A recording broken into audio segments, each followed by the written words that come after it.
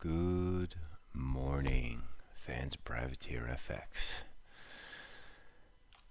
Coming at you on Monday, April 8th. Looking out into the abyss. According to implied vols for the week, all the risk reversals. Everyone expecting an incredibly quiet week. Continued quietness. We shall see. We will remain vigilant, and we will not overtrade, but we will remain vigilant. See how things look. Let's start. Well, first we'll just start with Asia was mildly risk off. No real trigger. Aussie's off a bit. Some election sort of permutations are coming across the wires.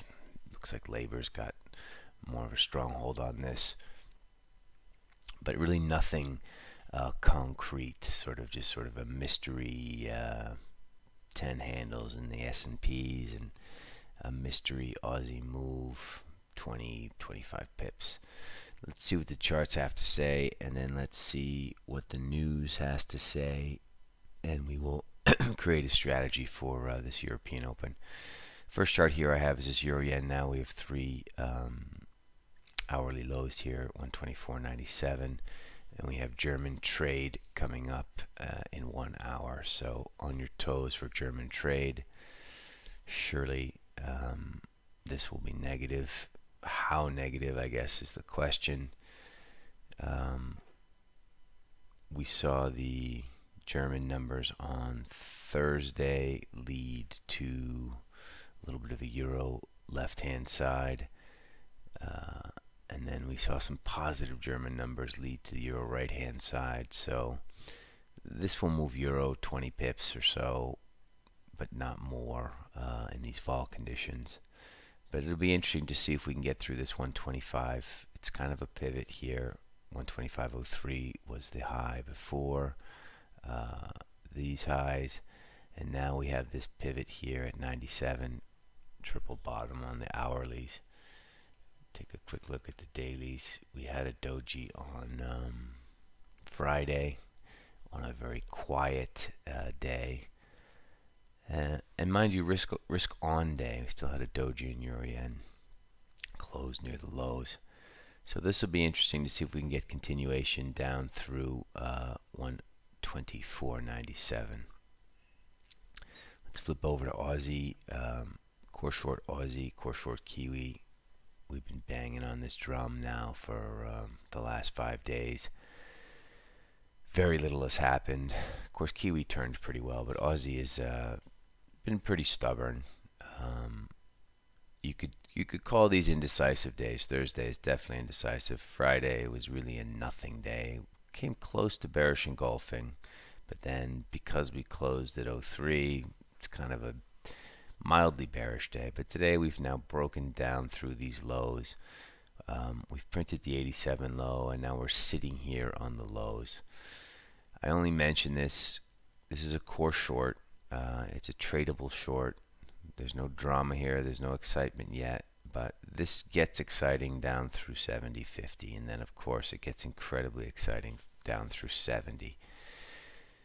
Implied vols are telling us that the range is going to be about 60 pips literally for the week. So let's not get too excited. But if we have these core shorts on and this does play out, it'll give us some flexibility on size and on risk going down through these important lows when we get there. Take a look at Euro. Nothing really to report here. Just dead. 10.32 in an incredibly quiet range. I mention it because these levels are now, everybody knows this is massively important. This 111.75. It's important for the euro, and also it's important for DXY. So that this 111.75 or that 111.75 will coincide with this magical 97.72. Everyone and their uncle is looking at this level. A lot of people think it's a sell. A lot of people are going to add and think it's going to buy. So you would say the machines are going to add up here, the humans are going to sell up here. We'll see who wins. The point is there's going to be some money to be made, and there will be some little bit of added volume and volatility when we get up to 97.72. So you need to be alert. Obviously, because the euro is 60, I don't know what it is, 60, 70% of the DXY, it's really mainly a euro trade. So DXY through 97.70 is euro through 111.75. So we'll see which one's leading at the time, if and when we get there. But this is something you have to keep in mind. Even in this low vol scenario, people will be forced to trade. The big shops, who are now sort of behind the curve return-wise, are forced to trade these levels because they need to try, and they're desperate to try and find alpha. And for all of those of you who wish you ran a hedge fund, these are very stressful times when you're running a hedge fund. I obviously speak to a lot of guys who are in the business still. I spent many years in the business. These are desperate times for these guys because there's nowhere to run, and you're forced, you're on this clock, right? You're on this monthly clock, this quarterly clock, this semi-annual clock, and this yearly clock to create alpha. So, this whole tick-tock scenario forces these guys. So 111.75, they'll all be there, even in this low vol zone. Hopefully it'll be driven by news. Hopefully it'll be driven by an event. I hope all of them make tons of money, as I do hope all of us, we make tons of money. I guess the only people I hope that lose money are the robots. But it's just something to keep in mind. 111.75. What else is out there? Take a quick look at the Kiwi. It's just kind of sitting down here. Haven't made a new low yet today. We're just bang on this 200-day moving average. The next sort of watershed moment is 67, the figure. These lows here, 67.10. To be exact, 67.07. This guy here, this daily low is also 07. This is 19. Friday was 18.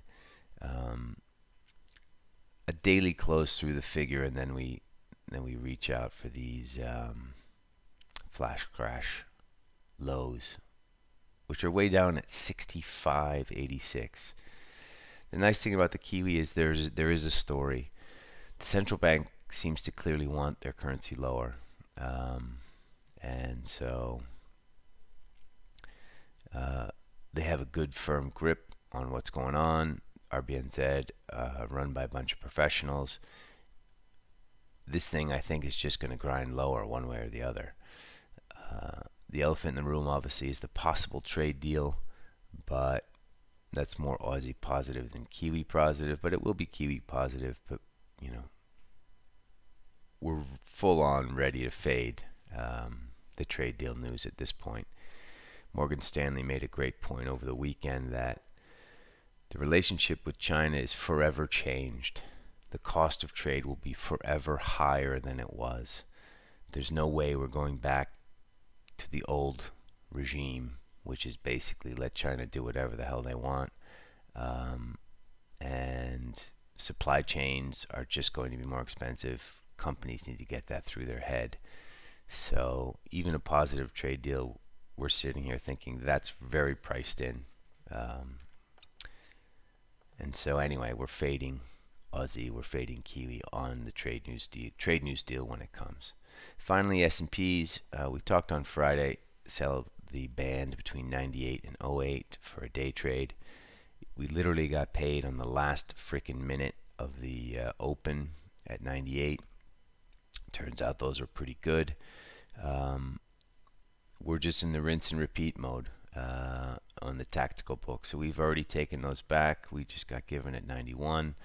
We will be reoffering in that 98.08 band. Try and have a core short on a safe average as our US boys mentioned on the weekend video, we are perilously close to the all-time highs. So you have to keep in mind that this could trade. So we still, our bias is short, but we're conservative short, right? We're not selling through the lows. We're only selling high ones. We're selling high ones, getting a good average, being conservative. And bizarrely, if you look at these last 8 days, which this thing has gone up from 2830 to 2900, our S&P P&L is positive during this time, which I mean, it's not, we're not buying a Maserati with that P&L, but this cautious way of selling and being conservative and just grabbing pips keeps us with our focus, our main macro focus, which this is overdone. And one of these days will allow us to have some ammo when this thing turns. And I will just leave today's video with this. This, of course, will turn eventually. We need an event. This won't turn on its own. We have volatility at all-time lows, 2007, 2005, 2014. We're below these lows. We need an event to shake this up. The market's pricing in ECB as nothing this week.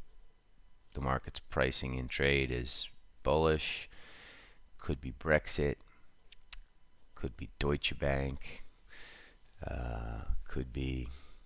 It's likely to be something that I'm not mentioning because it's usually something that's off the frontal lobe that is a surprise. So patiently wait. Try and grab some pennies during this period, and wait for the event that will cue the music for a change in direction. All right, I've said enough. Wish you guys a very profitable day.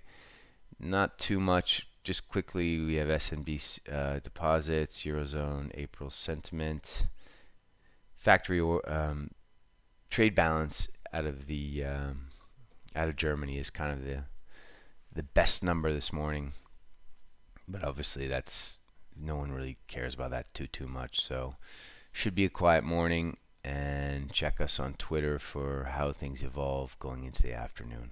Good luck today. Make some dough. Talk to you guys tomorrow.